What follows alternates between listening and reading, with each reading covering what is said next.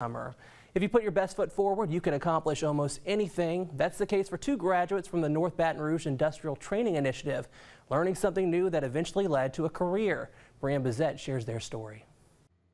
Sometimes it all comes down to timing and having the right opportunity. I watched the news one evening and happened to see that they were offering free industrial training. I was working for maintenance in the hotel industry.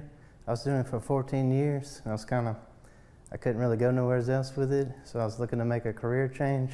And I happened to see this program on the news and thought I'd give it a shot. Heather Walker and Dale Guidry both participated in the North Baton Rouge Industrial Training Initiative, giving them a chance to learn a new trade for a year at no cost. I was working full-time and doing the school 3 nights a week, which was very helpful to me that it was in the evenings.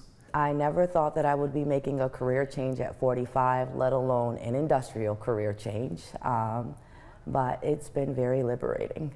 Guidry and Walker recently graduated from the program and will have an internship with ExxonMobil next month. ExxonMobil collaborated with Baton Rouge Community College as well as several industry partners in 2012 because we recognized there was a need to really develop our local workforce. Baton Rouge Community College hopes to get more students like Walker and Guidry to remind others that it's never too late to do what you love.